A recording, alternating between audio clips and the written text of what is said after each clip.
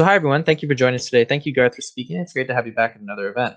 So Garth Sharif is the founder of Sharif Consulting, which specializes in delivering professional and leadership skill webinars and online courses. Sharif Consulting's mission is to create a learning environment that is both engaging and impactful for your professional development. Garth has worked as an insurance professional and learning provider for over 20 years. He has also received training and worked as a professional actor. He's a member of the Alliance of Canadian Cinema, Television, and Radio Artists, and a graduate in improv from the Second City. Thanks again for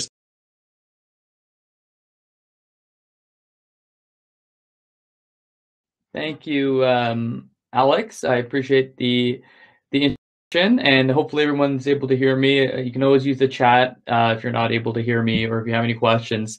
As Alex introduced me, my name is Garth Sharif, and I don't know how many of you took a stats course at some point in your career. I went to the University of Waterloo. My career, 20 years, working as a CPA, CA, and mainly in assurance, audit and assurance, and that's a technical area that I still work in.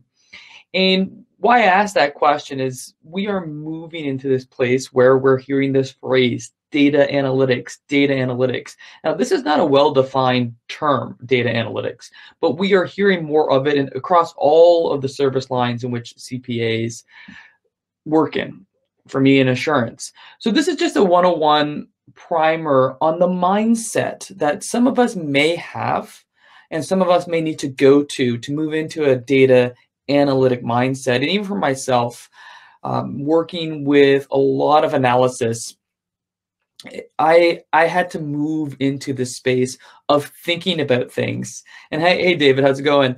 And we'll do a little bit of a Rorschach test with this, and we'll see where you are. And I'll just show you this. It's called the Anscombe's Quartet to see where your mind is when it comes to looking at data and why we're moving into this term data analytics. So I'm going to share my screen with you so you can see my presentation. And again, at any point where I'm sharing something or saying something that isn't congruent to what you're seeing on the screen, please let me know. So again, when we think about data, I mean, accountants work in data, whether you're a tax preparer, whether you're a CFO, whether you're an auditor. A lot of accounting data, big data, accounting information, tax information, that's a big data set. And we've been doing this since forever. But when it comes to data analytics, there's a group that does it a little bit better than us in terms of embracing what it means to take this technology, and that's sports. If anybody is an NBA fan, I'm a huge Toronto Raptor fan, so you know they're struggling right now, but hopefully their data analytics can get together because Nick Nurse needs a bunch of lineup combinations.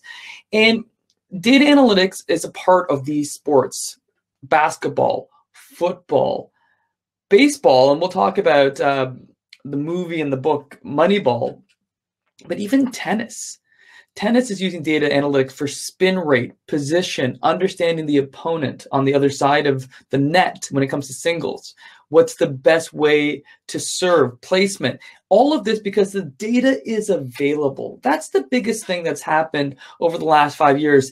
These data sets, large populations of data, are available and extractable, easier, that's not a word, but easier than it was before, which is opening up the door to practically using this data set for purposes of analytics.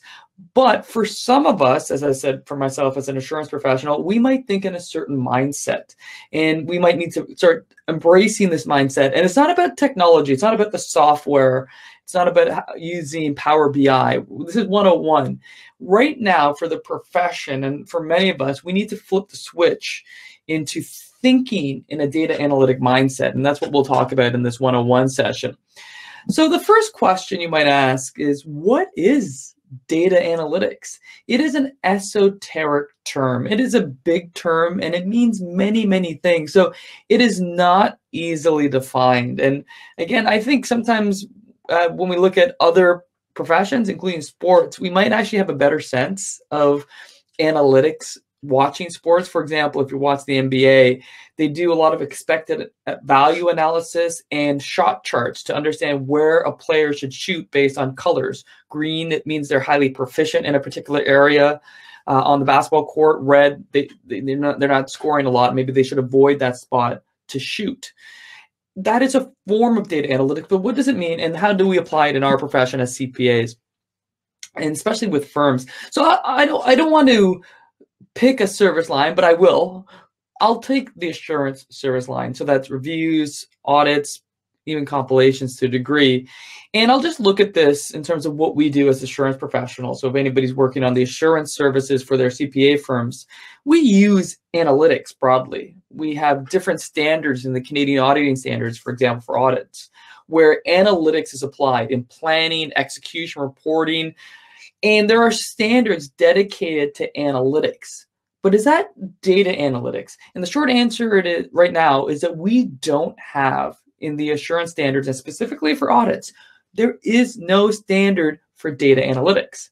But the question is, and I pose this, what is data analytics? Now, I don't know how many of you have heard of this law, and I put a poll on the on Hopin, so hopefully this poll is working, and if it is, you can let me know. But one of the questions I had was, have you heard of, let me just see if it came through. Might not be there right now. I think it just ended my poll, but have you heard of Benford's law? So Benford's law is this law of large numbers, and the idea and the math behind it is that even in a set of random numbers, a large population, there is a distribution, an expected distribution where you expect to see more ones than nines if you look at the Benford's law graph there. And a lot of auditors are using this for journal entry testing to look for fraud, because journal entry testing and looking at a large set of journal entries to see if there's anything exceptional or what we'll refer to as anomalies, this is a good way to go, because if someone is putting in a fraudulent journal entry into the data set, they might be inadvertently and unknowingly violating Benford's law. So that's one way in which auditors have used Benford's law. Oh, and if I click sessions, oh, thank you, Alex. Alex is on the ball for me here. There it is. I have the question, have you heard of Benford's law, yes or no? For those that are here, if you want to click on it. So more and more individuals, and I see their votes in, more and more auditors and professionals working in CPA firms have heard of Benford's law. For those that have answered, I'm seeing yes at 66.7%. You know, a few years ago, no one had heard of Benford's law, but Benford's law is one small use of data analytics, and it's taking advantage of the fact that we have a large population with accounting data, but it isn't data analytics. And for those that have used Benford's law for an audit, sometimes we'd say, oh, well, I've done a data analytic. That is one small piece. And really, data analytics is a mindset. And that's what we're going to talk about and start thinking about in this 101 session. So I talked about a Rorschach test, a psychology test on, do you have the data analytic mindset? And I will define it after this, but I like to show this first. Now, because this is just a 30-minute primer of this presentation, I'll just give you some background. So Anscombe's quartet was developed by a statistician in the 70s to really show the difference between two ways of looking at data. Now, I've been using Anscombe's quartet when I deliver. So I deliver professional training to CPA firms across the US and Canada. And I use this as a Rorschach test, as I mentioned before. So I've given auditors from staff to partners the Anscombe's quartet data set. And I say to them with an open-ended statement, analyze this data. I would say 90% of those, and that's the only instruction I give them, and I'll show you the data set in a second, they do things that we're comfortable with. They start looking at variances, do means, modes, standard deviation. So here is, let me show you the data set that Anscombe created. So this is, there's no point looking at it to say, look at every single number, but the idea with it, and we're not going to do it here, I'm just going to give you this brief synopsis, is that you have four tables, data set 1, 2, 3, and 4. They're not attached to any company. They don't mean anything. And you have these columns, X, Y, for each data set. And so when you ask a group of auditors or CPAs to do something, I just say, do something with this data set. What do? They typically do what you'll see at the bottom table. They look at the means. They look at the standard deviation, and they come to this interesting conclusion. Oh, looks like the means across all data sets 1, 2, 3, and 4 are the same. looks like the means for Y across all 4 data sets are the same. And they think, well, that tells me the story that there's some similarities with the data set.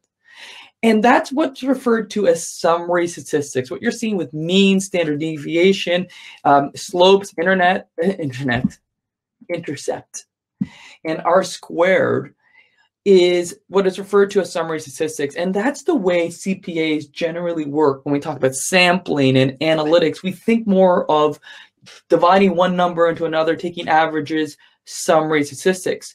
And if you look at summary statistics for this table data set, you'll come to a conclusion that even though you can't look at the data and make a conclusion, when you start going through the means and standard deviations, they look like they actually share across X and Y similar traits.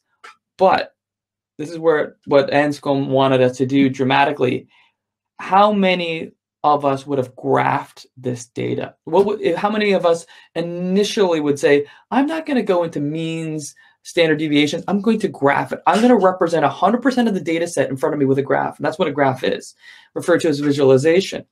And again, my experience is that 9 out of 10 auditors, staff to partners, don't graph. Maybe some of them get there, but they don't go immediately to visualization. And Anscombe wanted to make a point that if you plotted these 4 data sets, data set 2, 3, and 4, again, this data doesn't mean anything, that they produce completely different data. Whereas you look at the summary statistics, you had the X means and Y means to be the same. These data sets are completely different as visualizations, as graphs.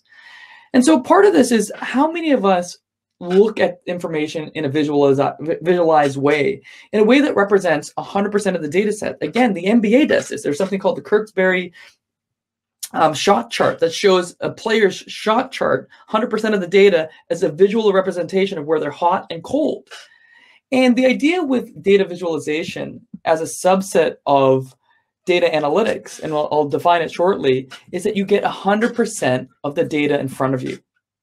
And with that, you might be able to do more things, ask more questions. And again, one of the things I'll point out, data analytics is not a cure-all. It won't necessarily mean that you'll find fraud in an audit, as an example, but it's a different way of looking at the data. So here's a definition of audit data analytics, come from the EICPA and the CPA, and CPA Canada. The science and art of discovering and analyzing patterns, identifying anomalies, and extracting other useful information in data underlying or related to the subject matter of an audit. Again, it could be for anything, but we use an audit through analysis, modeling, and visualization. Again, that definition is a bit, okay, science and art, what does it mean? Let's hone in on visualization, because we just went through Anscombe's quartet. This is data visualization, the graphical representation of information and data. With data visualization, a subset of data analytics, you get 100% of the data in front of you, not in the way that we typically look at it, for example, for assurance practitioners in terms of samples, but you look at it in terms of the entire data set in front of you, looking for exceptions. I'm going to demonstrate this to you shortly with a software that we've used just for learning purposes. So right now, you might be thinking, all right, I understand this, but how does this apply? Well, with this 101, the big change in our profession is to start to think with a data analytic mindset, to start to say, not what are the technology tools, how do I use Power BI, or if I'm using an audit, how do I use IDEA or MindBridge? That's the next phase. The first phase is to say, what is in front of me when I have a huge data set, like accounting information? Will I go to means, modes, averages, variance analysis, which again, most of us are comfortable with? Or will I move into a different direction first? And it doesn't mean that means, modes, or averages, summary statistics are bad. It just that means we have another way of looking at the data that might be more useful potentially, or at least gives us some other tools. So part of this would be to ask you, have you performed data analytics the way I've described it on an audit? Again, very esoteric definition. There's a polling question. I'm going to say, and I see 2 of you have voted yes. So if you've used Benford's law, that is a data analytic, that is a data visualization. But most assurance practitioners, and again, I won't speak for tax, that's not my speciality, but I imagine that would be the same we're not all into this. And I think some of it is we have a hang up on the technology. We have to be Power Excel users or use something like Power BI. But we first need to understand what it is that data analytics is giving us. And that's where we're going to spend a little bit of time. I'm going to have a brief walkthrough.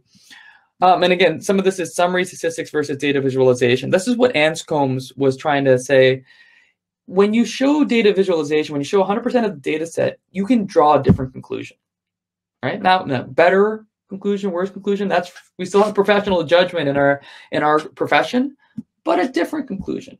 And we have large data sets. We have accounting information, one of the largest data sets you can have. I'm an entrepreneur. I put everything on on QuickBooks. That data set is large enough that you could do a whole bunch of analytics. And I do it on my data set a little bit more than I did before because my mindset has changed with it. So let's go through this analyzer. I'm going to go through a data set with you. And we're going to have some fun. This was designed by Michael Thomas out of Ketchbrook Analytics, who I work with. He's based out of Connecticut in the US. And this is a learning tool just to think about how we can actually apply this. And this is going to be looking at accounting information. So here's the accounting information we're going to be looking at. Now, this is a raw data set of an accounting information systems dump, like a general ledger dump. And it's funny with journal entry testing. Some of you, for auditors, have gone through, used Benford's law, but a lot of times we just like eyeball things or we use filters. But we can't really absorb 100% of this data set. I can't with my eyeballs or even with filters say, what is 100% of this data set doing? I have to use something, but also be in the position to ask good questions. And that's where we can leverage our skill set and intelligence as CPAs. So let's get into this. So I'm going to show you, and it's called an audit analyzer. It's not necessarily audit focused, but it's a way of looking at the accounting information I just showed you, because that was a CSV file and a data dump you can get from QuickBooks or any type of accounting software. But what do you do with all that, a huge spreadsheet with 1 billion rows and 1 billion columns? You can filter it. You can do VLOOKUPs. You know, there are some things you can do in Excel, but we're going to show this in a way that gets us thinking about visualization. So what I'm going to do, and this is the future for our profession. When we think about interns coming to CPA firms, what I see the future for interns and staff, new staff, is that there'll be data curators. They'll be the ones looking at a population of data and cleaning it so that we can extract the data into a software such as this. And again, designed by Ketchbrook Analytics. So I'm going to draw in some information. That CSV file that I showed you with that data dump, I am going to grab it. And I am going to bring it into this audit analyzer. And here it is right here. Okay, so it's brought in, and then I'm going to give it a header, and this is data curation, what means cleaning the data so that it can actually work. And part of this is that, let me just try this again. Part of this is that the future of this will be that students will probably do this work. They will probably get the data set up so that we can easily draw it in. So let me just try that again. I'm going to bring it in, bring in this data set. Upload complete, that's what I was looking for. Data preparation, header, and it's what it means, comma, semicolon, tab, is how the information is separated in the data set I just showed you in that Excel worksheet. I'm going to apply it, and there we go. So information's already been subsumed by this software. And so what you can see already, I have 100% of the data set in front of me. Like, what's the difference here between looking at this screen and looking at this screen? This screen I can't do anything with. I'm going to do some filters and stuff, but it's hard. Here, what I'm going to do is I'm going to use my knowledge and narrow the information down to questions that I want to ask specifically of the data. So when we talk about this, we're going to do some data curation, a little bit of what the future looks like for interns and staff. This is the way in which the data is denoted in the CSV file. I'm going to give it some texture by giving the column headings more of a specific label. So payment date would be date and an amount would be numeric. And I'm going to apply these columns. And already I have this information in front of me, 100% of the data set. And I could also look at these 168 rows in the data set that are missing some information. And if you look at the table below, maybe it's missing the fund name. This is an accounting data set. But what I really want to do is do some work. So here's the curated data set. And what we mean by curated data, this is 100% of the data in front of me right now. Again, I'm not doing anything with it yet, but it means that it's been cleaned. There's column headings. I've set it up with date for dates, numeric for numbers, and I'm ready to do some data analytics. If you're ready with me, let's go. Let's do some data analytics here. So what we're going to do is we're going to ask some questions of it. We're going to use 4 visualization techniques just as a sample. This is Data Analytics 101. Scatter plot, histogram, time series, and heat map. Let's get into the scatter plot. Okay. So what I'm going to do with this is I'm going to ask this accounting information a specific question. And this is why data analytics is not just mindless, give it to the software, let it do its thing. We have to be actively involved in understanding relationships that we're going to ask, because that's how we're going to find this information valuable. So based on, let's just say, the pre-understanding of this information, I'm going to ask for a relationship between 2 accounts that I think should have a relationship. And a scatter plot is a relationship-based visualization, so judicial and corrections. So I'm going to apply that. And what you should see, there we go, is judicial and corrections, 2 expense accounts. And what I can do is say to myself, for one, I can ask myself, are these 2 accounts worth comparing? Because I need to see a trend line. If there's no really relationship between the 2 accounts, a scatter plot doesn't work, right? So again, it does really require us to know some information. But if I draw a trend line, I can see that there is a relationship between this. And next, I can move into anomalies. So if I'm a CFO, I might say to myself, and that's why it's one of these is not like the others. It's a little bit of Sesame Street. I can go in here and go, what is this over here? And take a look at this. And in this month, and this is by month, by the way, in month 7, the relationship of judicial to corrections was much higher than we would expect in terms of the relationship. And I can just investigate it, ask some questions. Again, what this gives us is 100% of the data in front of us. Let's take a look at a histogram. So a histogram is the volume of transactions by magnitude. And we typically only look at 1 account. So I'm going to take a look at legislative. I'm going to apply this. And what we can see with this, a legislative expense account, is that most of the transactions in terms of the frequency occur between 0 and 1,000. There's 84 counts between 0 and 1,000. That's a normal distribution. That's the word we want to use in data analytics. It's a normal distribution for this. But then again, this is anomaly testing. That's the anomaly testing, anomaly inquisition. We take a look and say, what is going on over here? And I can just draw in on that. And then I have these 4 amounts that make up the frequency of transactions for legislative between 9 and 10,000, which is outside its normal distribution. And again, as a CFO, I might ask some questions. An auditor, I might want to know what these are. But what I'm doing with this is a different way of looking at this information, where I might have normally done some statistics, some summary, some sampling. I'm looking at it as a 100% representation through a graph. And again, the graph that makes sense for the account. Let's go into health and hospitals for this one. This is called a time series. And what is interesting with a time series, it looks at a data set across time. So here we have this data set that's across time, and we have these peaks and valleys. And part of these peaks and valleys, which we can examine, is that these peaks and valleys might represent month closes or seasonality. And so we might actually expect, and this is why it's important to not just take away a professional judgment, we might expect there to be, some peaks and valleys. But then we just look at this and go, what is going on over here? Why is there a level of activity here that I wouldn't normally expect in the normal distribution of what I see in previous months? And what I can do is I can adjust this amount and go, oh, well, this is 993,000 that occurred on April 12th, 2017. What is that? I can ask that as an auditor. I can ask that as a CFO. I'm just asking questions, right? It leads up more questions. The final one I wanted to show you was a heat map. And this just looks, again, at the entire set of the data across a calendar. And so what I'm going to use for this one is regs and protection. I'm going to apply it here. And this is actually used by the MBA. Remember when I was referring to Kirk Goldsberry's shot chart? This is an MBA type thing where you just look at the red, it's hot, something hot, like something's outside the normal distribution, and the cooler colors are in yellow in the way that it's been designed here.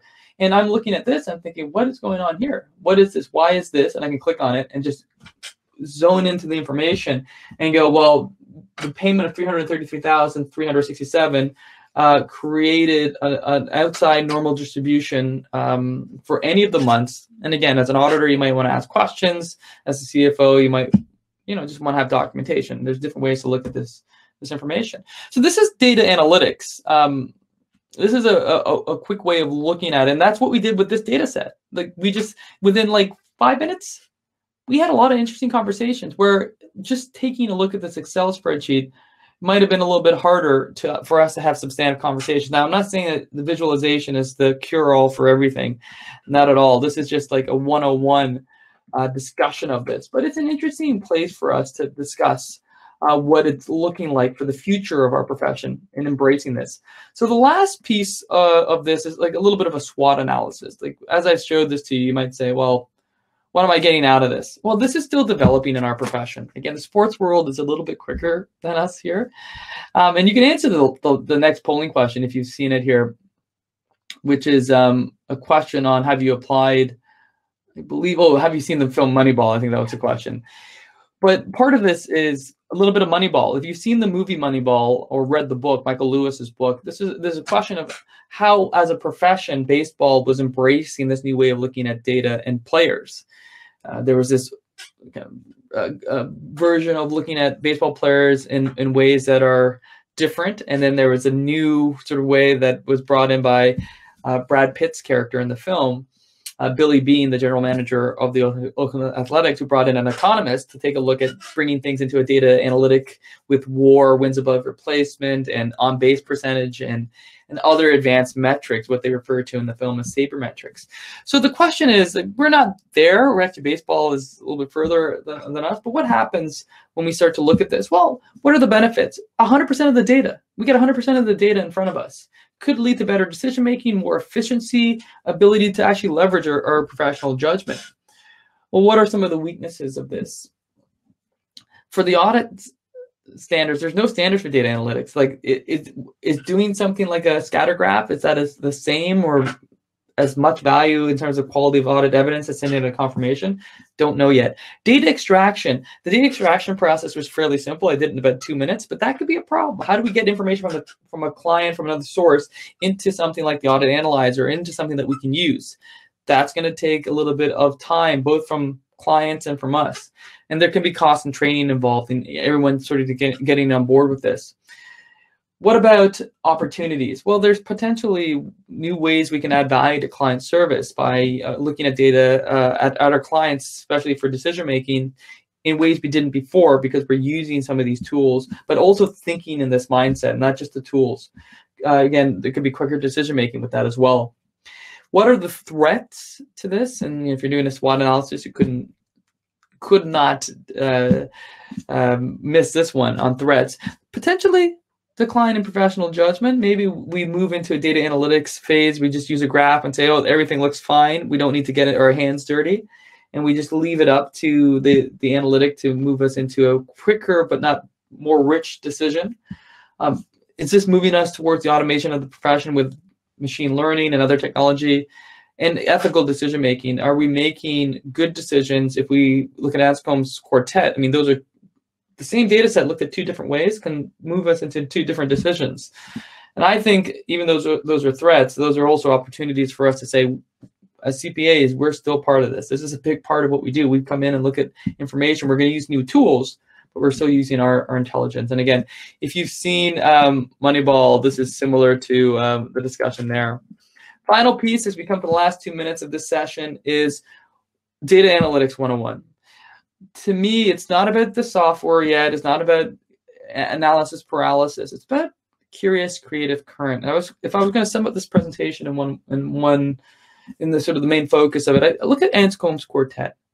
Can we start looking at data in different ways, graphically, ways in which we can take 100% of the data and doing things with it? And we don't need to get into the software, the nitty gritty. We just need to think about and brainstorm our knowledge of our clients and understand if we can apply these. Now, there's a gap that we have to cross in terms of starting to understand how to apply some of these tools like Power BI. But the first step is to embrace this mindset. And again, I think Anscombe's quartet is a good one for that mindset. So here we are, 30 minutes, data analytics 101 and, a high level look at this. But thank you for your time for this session. And that's my contact information, garth@sharifconsulting.com. I'm on LinkedIn, our website, Sharif Consulting. We do provide courses on data analytics and what's going on, deeper dive in that software. But if you have any questions for me, please let me know. Thanks, everyone. I appreciate it. And I haven't checked the chat because been looking at the polls, but I'll stay a little bit for the polls or for the chat. But other than that, thank you.